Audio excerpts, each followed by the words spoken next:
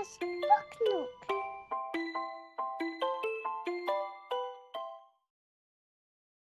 Acorn Was a Little Wild, written by Jen Arena, illustrated by Jessica Gibson.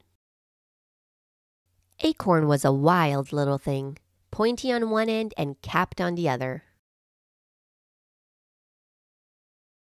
He was the first of his generation to jump off the tree.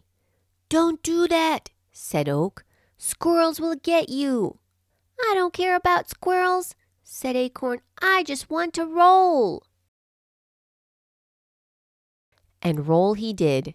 He liked the feel of the sun on his face and the wind against his cap. He even took to taunting the squirrels. "Na, na, na, na, na." Sure enough, just as Oak had warned, a squirrel got him.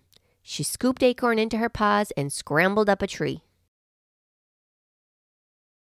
And Acorn loved it, because Acorn was a wild little thing. He loved the thrill of the climb and the kick of bounding from branch to branch. Whee! Then the squirrel took a nibble of Acorn. Acorn did not love that.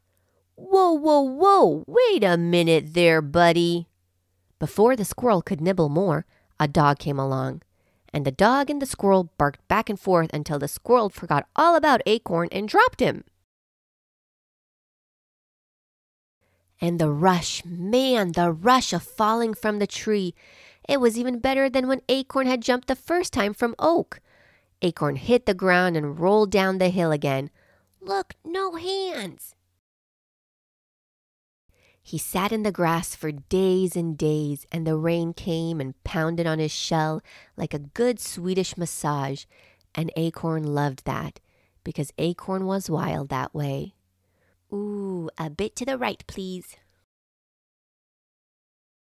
Eventually, another squirrel found Acorn. "Let's go, go, go!" Acorn cheered. "I want to feel the wind against my cap."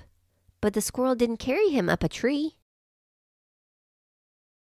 The squirrel took Acorn and buried him deep in the ground. And that was no fun at all. But after a while, Acorn noticed cool things going on down there. The worms were so chill, wiggling around and tickling him as they passed. And Acorn laughed when they did, because even underground, Acorn was still a little wild. Acorn had a lot of time to think in the dark. He felt as if he was changing. He didn't quite understand, because he'd been the same wild little Acorn for so long. But changing was an adventure, so Acorn was all in. After a while, Acorn found himself stretching and pushing hard, and then he felt the sun for the first time in ages. Acorn had grown out of his cap and popped right up through the ground, and it was so cool. He liked it so much he put down a few more roots and kept on growing. Day after day, week after week, month after month, year after year. Acorn hadn't lost his wild side. Sometimes he shook his leaves after a summer storm, and Rumble laughed when the squirrels got all wet. And if a fox peed on his trunk, he dropped a stick on its noggin. He never told another acorn, "Don't do that." He always said, "Go for it!" And when the sun was low and the moon was high and the owls hooted in the night, he called all his friends together. And he loved every minute, because Acorn was an oak,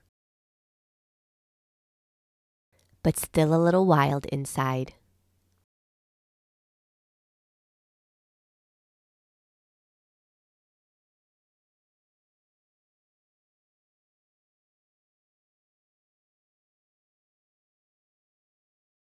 Please like and subscribe to Mama's Book Nook.